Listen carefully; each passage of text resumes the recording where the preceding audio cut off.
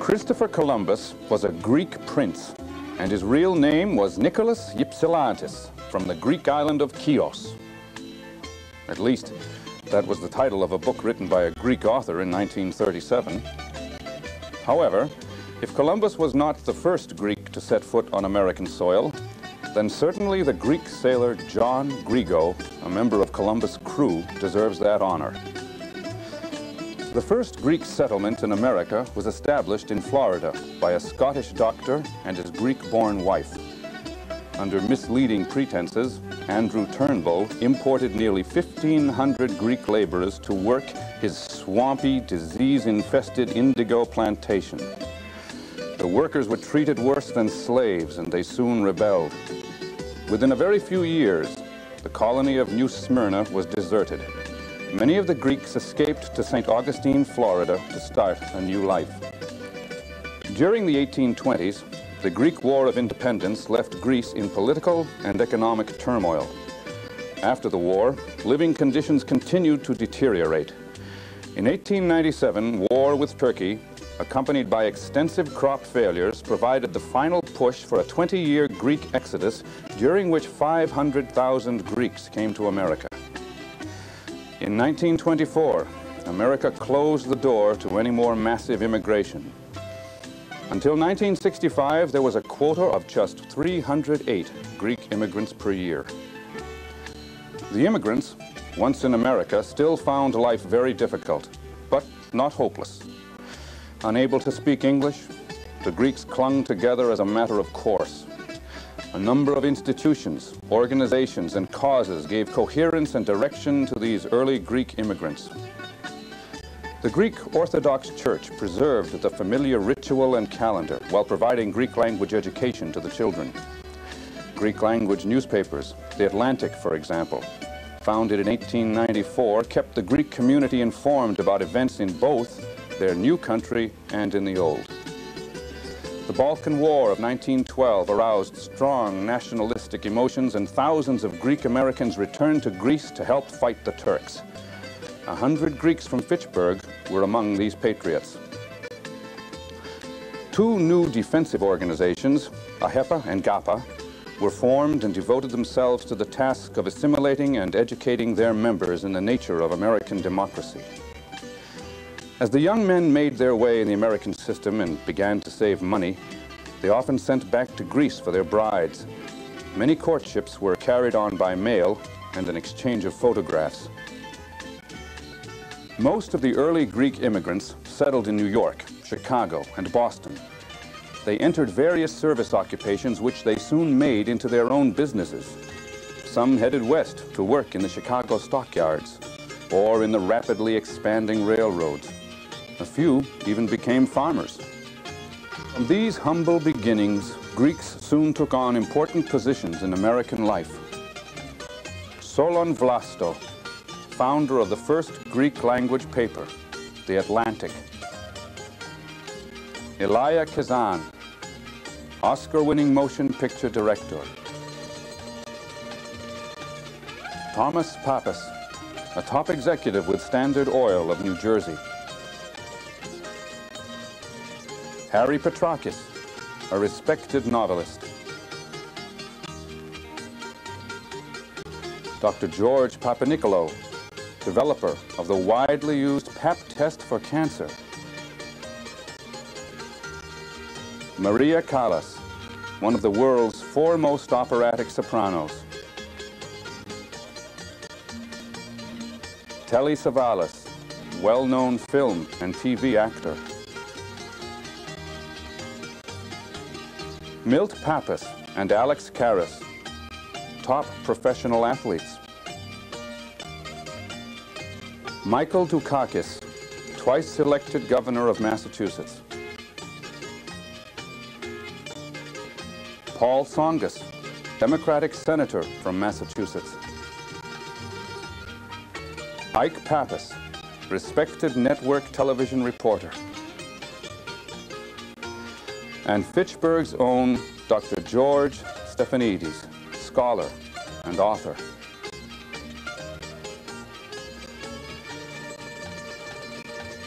There is also a contemporary side to Greek immigration. When Greece fell under a military dictatorship in 1967 to 1974, nearly 75,000 Greeks, including actress Melina Mercouri and others, fled to the United States as exiles. Some returned to Greece later.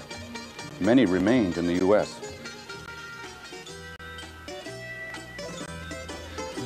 At the turn of the century, Fitchburg was a boom town. Its mills and factories had become strong magnets for immigrants from many lands.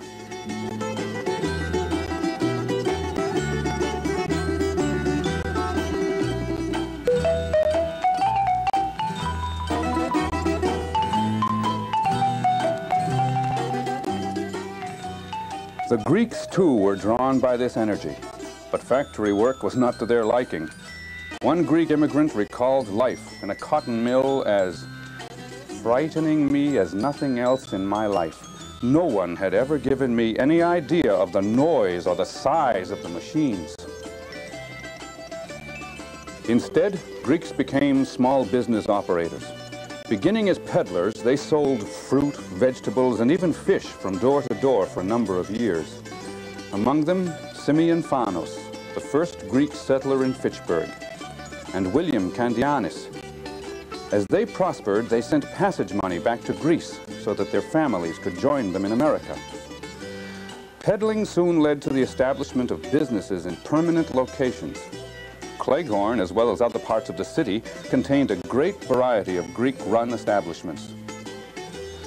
Among these were Fred Bickle's candy and ice cream store next to the Strand Theater,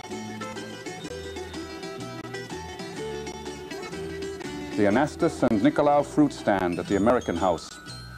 Here, Chris Delopoulos also had his shoeshine parlor. The Mann Brothers Market, which was bought by the Karras brothers in 1930. It stayed in operation until December 1975. George Stangus shoeshine parlor on Day Street.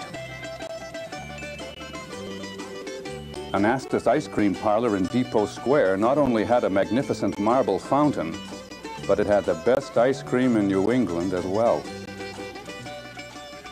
Although Greek men preferred running their own businesses and usually only worked in factories long enough to capitalize their ventures, the Greek women had no such option. Fitchburg Yarn employed so many Greek women that even the employees' rules were printed in the Greek language. As more Greek immigrants arrived in Fitchburg, two other important institutions were quickly established. One was the Caffeneum, where Greek men gathered after work to hear news of the community, talk politics, speak in their native tongue, and enjoy a cup of thick Greek coffee. At one time, 4 coffee houses served the community. By 1950, assimilation had taken its toll and the last Caffenea disappeared. The other institution was more enduring and affected all members of the Greek community. It is the Greek Orthodox Church. Early services were held in a variety of locations.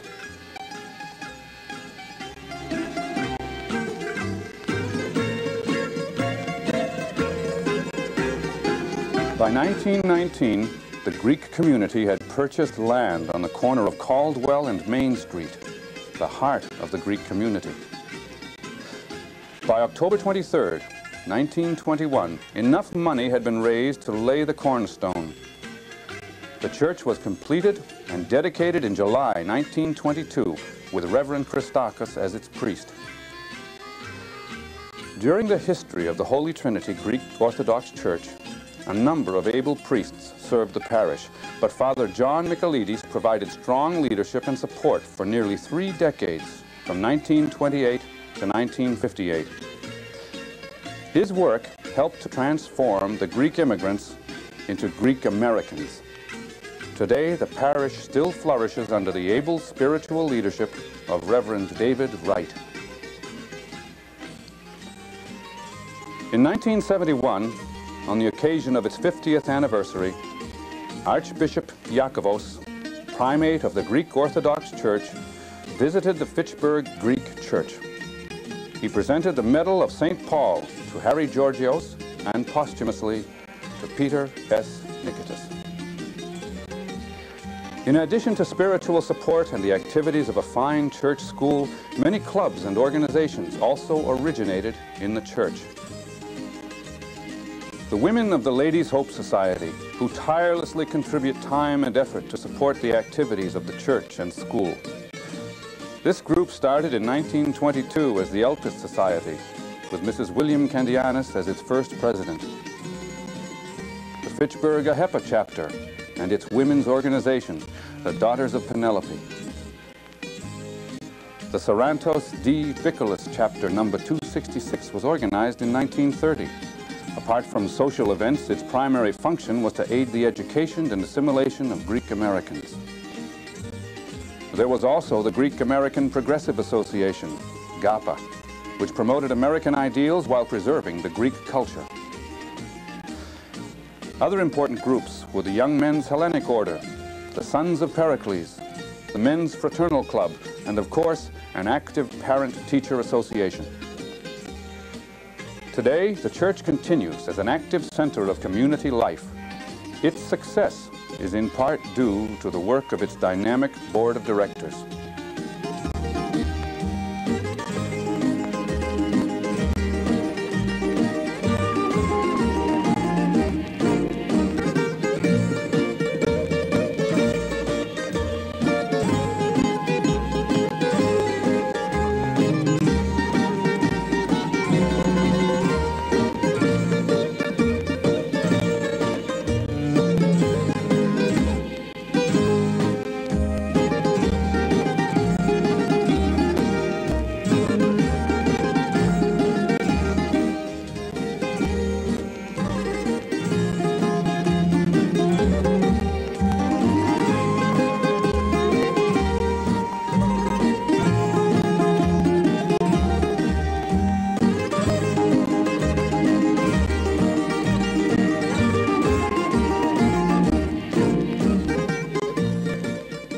Despite their lack of formal education and their background of poverty, first-generation Greek immigrants quickly understood the mechanisms of achieving success in America: hard work and, above all, a good education.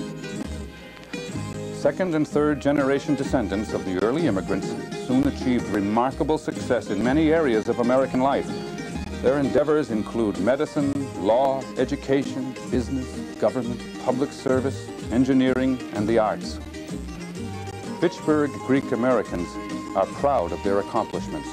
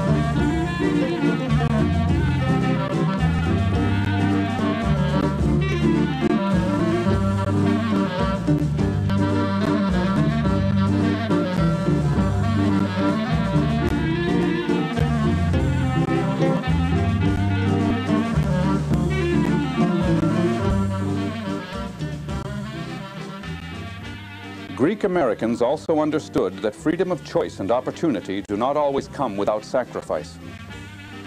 They gave to America as much as they received. Throughout America's wars, Greek American men and women fought for their beliefs and their way of life. Some never returned from these wars.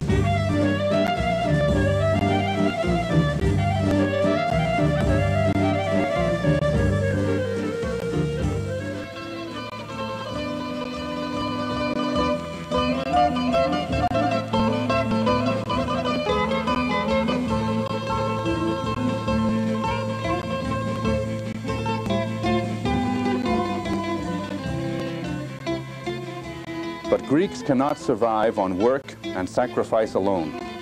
Over the years, they entertained themselves and the city with a variety of events.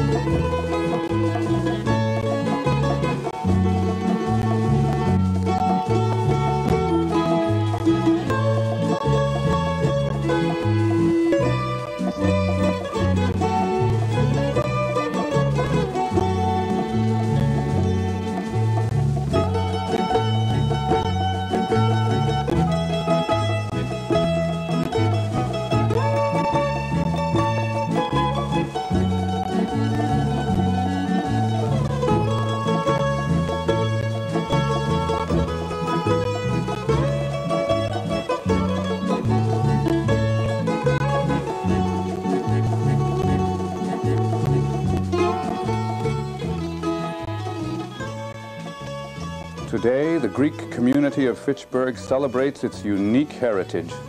Members of the community are proud to be Americans, but they are also proud to be descendants of the early Greek immigrants. They had a dream of America, a dream that continues to live in the Greek Americans of today.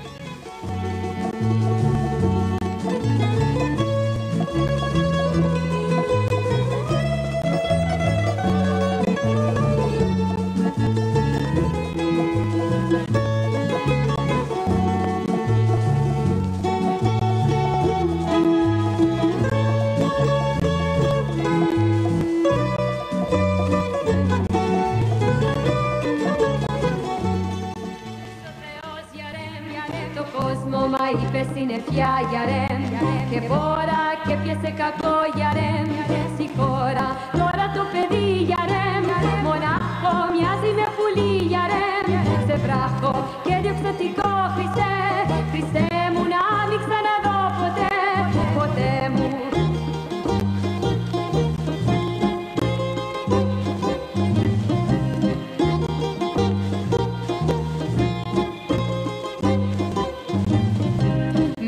Ομορφιάς γιαρέμ, τον ήλιο σου χτίσα κι εγώ γιαρέμ. Βασίλειωμα ήρθανε καιροί γιαρέμ, και χρόνοι και έγινε καπνός γιαρέμ, και σκόνη και έμεινε καρδιά γιαρέμ. Μονάχη σαν της ερημιάς γιαρέμ, το στάχι και διοξωτικό Χριστέ, Χριστέ μου